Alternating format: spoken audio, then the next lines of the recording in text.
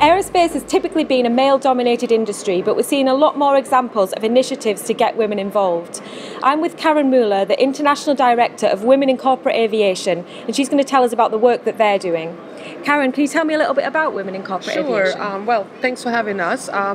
We are a membership organization consisting of volunteers, pilots, engineers, commercial people, you name it.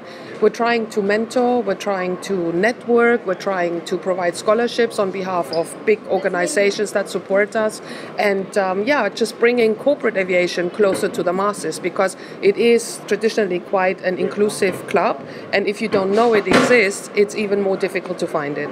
And you've also got a day job outside of all this work, haven't you? I do, yes. I'm not a pilot, I'm not an engineer. I have an MRO background, but for the past 11 years, I work in logistics, emergency transportation, for a company called Sterling Global Aviation Logistics. And we do a lot of James Bond missions, basically to help aircraft getting off the ground as quickly as possible so that they don't have to pay for people staying in hotels, EU compensation, and so on. Excellent. So what do you enjoy about that job? It sounds very exciting. I always wanted to work with people, and I love the networking aspect. I love the fact that I can walk around Farnborough Air Show and know so many people and just really, know all the players in the industry, which is fantastic because, of course, their stories, their backgrounds are just amazing. And what kind of, what would you say is one of your best experiences in that role?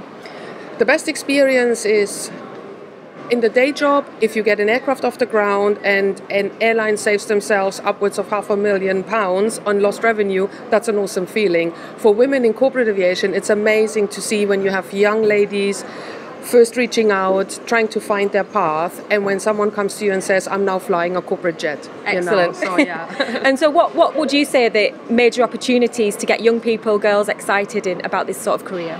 Well, it's so varied, between takeoff and landing, there's about, almost 1 million different jobs, part numbers involved. So there's so much variety in the industry, so you don't always have to go down the technical route. You can always work in commercial, etc., etc. So there's a lot of opportunity out there. We just need to bring it together because there's a massive shortage in the industry, of course, overall. And what difference do you think it'll make to attract more people, more diverse workforce in aerospace? Well, we need the new generation. We need to fill, there's a lot of potential out there. We need to fill those slots, and it's about finding these people.